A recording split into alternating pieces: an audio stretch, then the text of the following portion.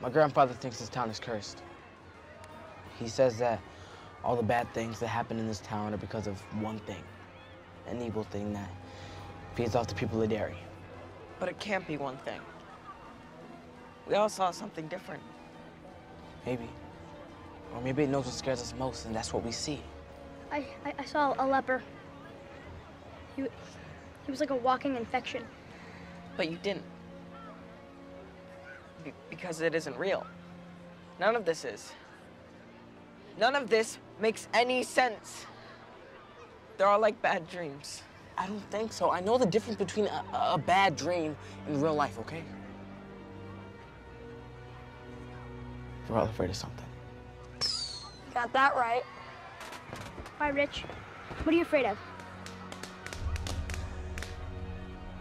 Clowns.